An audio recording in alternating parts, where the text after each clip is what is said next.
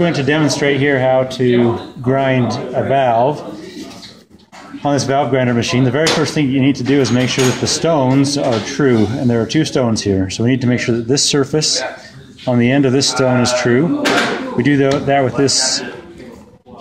this tool right here. And we want to make sure that this surface on this stone is true. We'll do that with this tool. And it'll move back and forth across that stone. So to start with, we'll flip the motor on.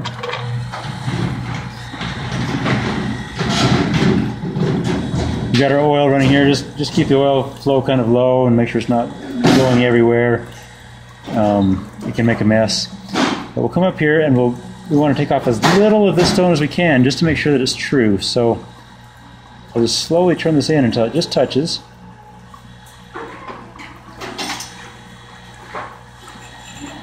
You can hear it just barely touching. I'll turn a little bit more. I'll glide that across the stone. And if you hear that it has a sound as it moves all the way across the stone, it's true. So we're good there. We'll come over here to this one.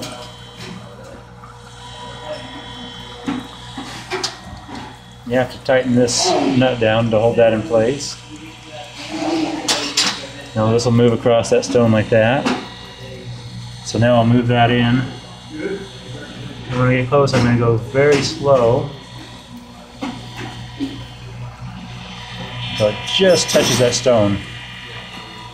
So you listen carefully for the sound of it touching. Don't go too fast or you'll take a whole bunch off of it. You hear that? So now we'll go all the way across.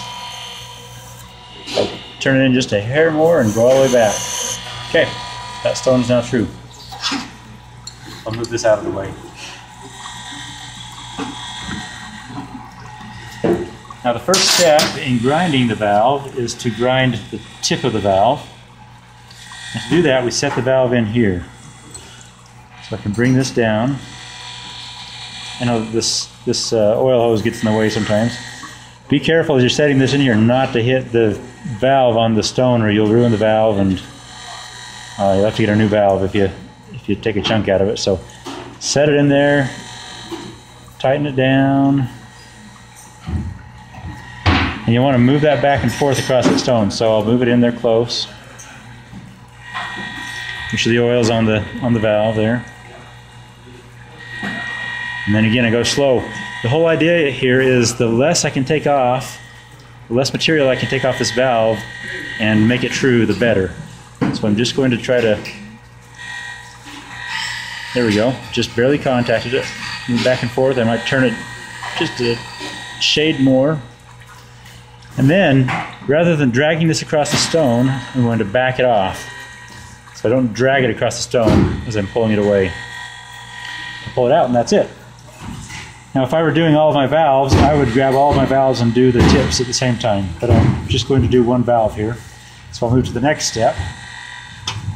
The next step is to make a chamfer on the tip. To do that, we use this fixture. We open this up and clamp the fixture inside of here. Again, without nicking the stone.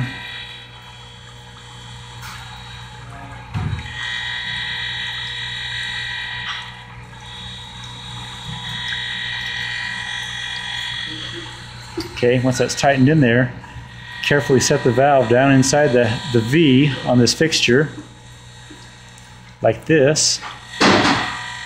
And what we'll do is as we move it in, we'll hold it into that V as I rotate it, and that'll grind the chamfer. So I need to move this in slowly again.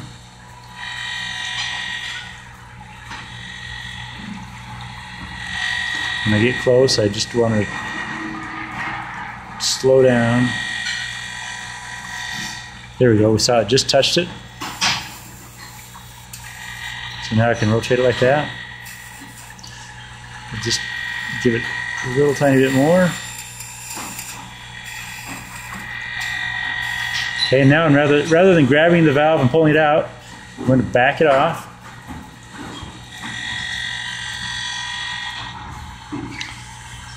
And if we've done a good job, we'll see that the whole top surface of the valve has been cleaned up and it's got a nice new surface.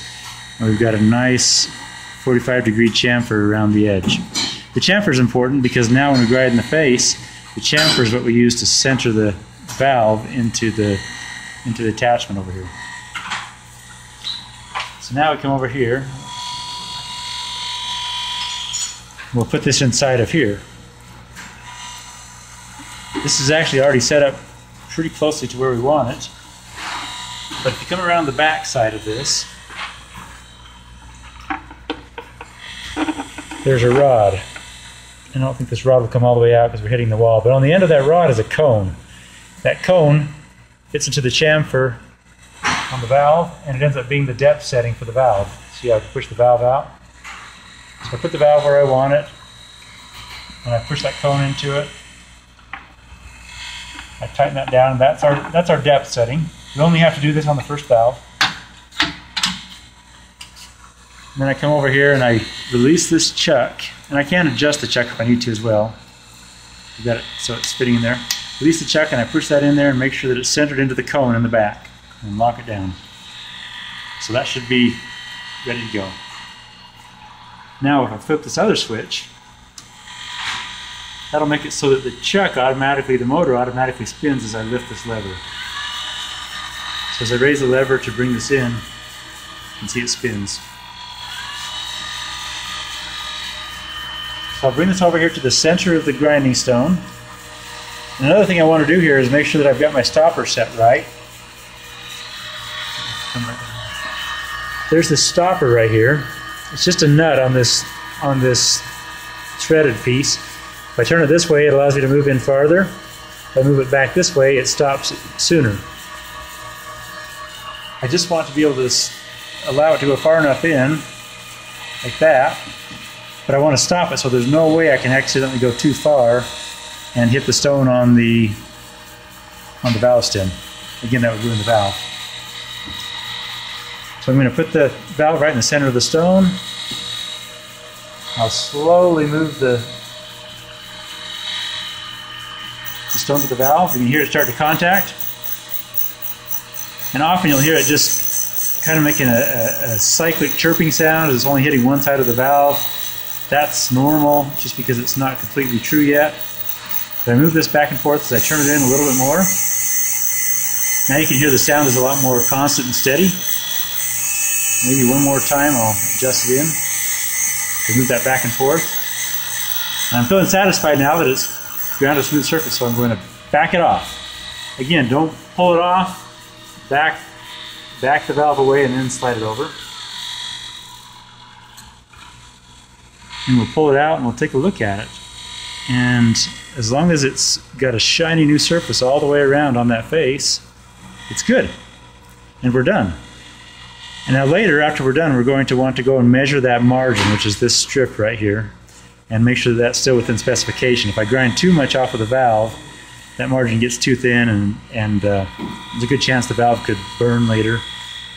So that's the reason why I want to take off as little material as possible when I grind a valve. Just repeat that process. Again, I would do the tips on all of your valves, and I would do the chamfers on all of your valves, and I would come over here and do the face on all of the valves at the same time just to speed up the process. You should resurface the stone on every cylinder head, or about every 8 to 12 valves. You should true the stones again. That's how you grind valves.